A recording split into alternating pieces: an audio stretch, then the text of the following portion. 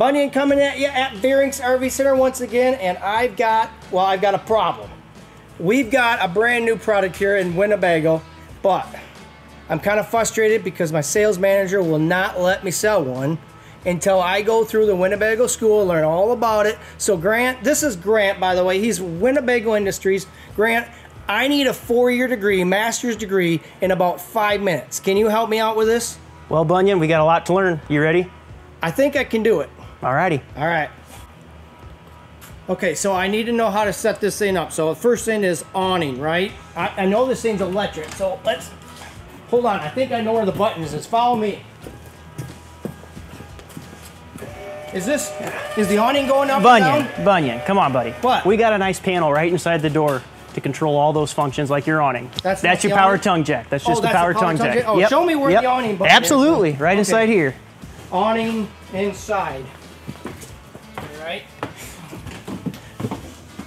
Wow, that looks complicated. Hold on, I'm going to have to take a lot of notes. So right when you come in the door, you're going to have both your main, I would say, functions on here, which is your awning and your slide out. So your awning's going to be the middle button right here. It's a simple retract and extend. Oh. Now, as you're on the lot, or as you're here working with customers, what you don't ever want to do is bring your awning all the way in and all the way out without giving a little bit of break. So when I bring my awning in, I'm going to retract it.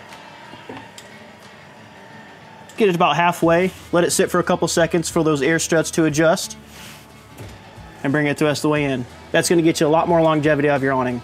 Oh boy, I'm already confused. I think I got that. Okay. I think I can get that. I may need your help when it comes to the test though. Okay. All right, so that's the awning. Okay, golly, I know we need to stabilize this thing. Where in the world? This is the jack thing for it, isn't it?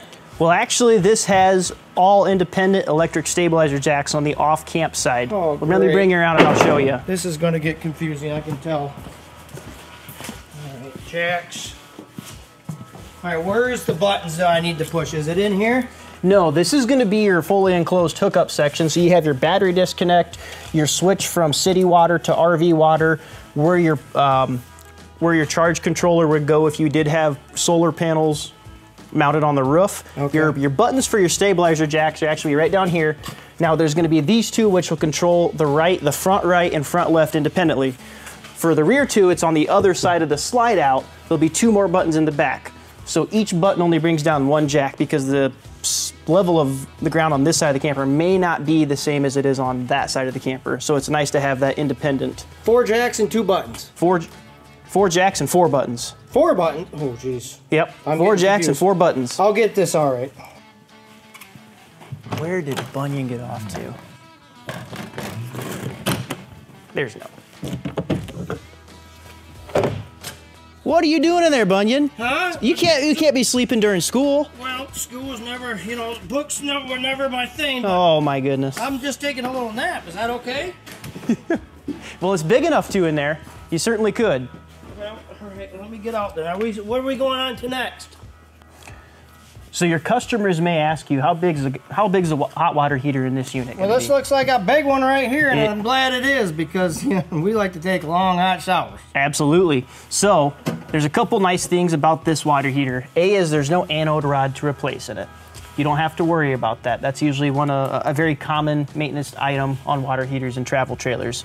Additionally, if you are going out west, because I know you're a guy that likes to hunt, if you're going to go hunting out west, versus having to take spare parts as far as a air adjustment for your hot water heater, you have an adjustable slide here versus a different type of water heater, which would require you to bring additional parts with you to change out once you got to that higher altitude area. So basically, it's a hot water heater that produces hot water, right? That's all I need to know? And a lot of it. Because that's all I got. 10 gallons, looks like. Yep. There, that's good. Grant, this isn't going to work. It's really super tiny in here, and I love to camp with a bunch of people.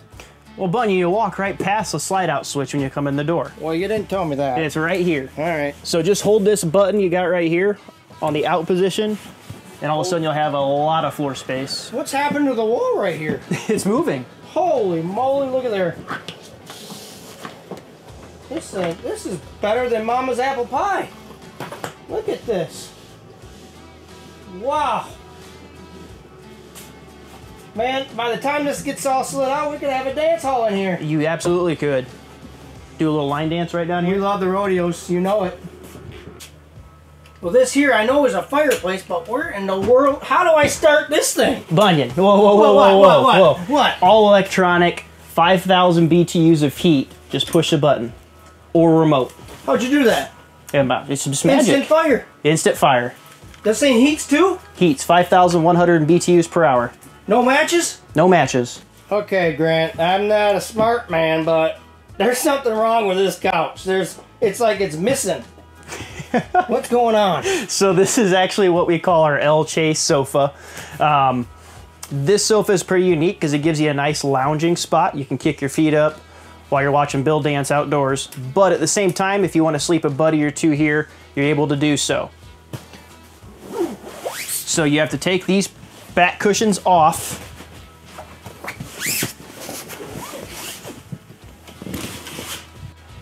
This is what's called a slide-a-bed. So this portion of the sofa will actually slide out. The legs come down, and then the back comes down and gives you a sleeping space this way. Oh, so it can sleep more? You can sleep more. Well, I don't know. I like to party 8, dine at 6, and sleep 2. Also, this is some good storage area under here. Yeah. You can utilize this storage space. For what? Whatever you want. Oh. As well as get this up out of your way for a lot of good storage. Oh, now it's essentially a Swiss Army sofa. Now you're talking my language. Swiss Army sofa. I got one of those nice. I like it. Grant, I know what's in here. What do you think's in there? That's a meat locker. You're close. You're close. It's a big old walk-in pantry. Right. It's a pantry? That's a pantry. It's not a meat locker? No, but you could use it for anything you want. Clothes, well, or food, or your deer. I could probably turn that into a freezer.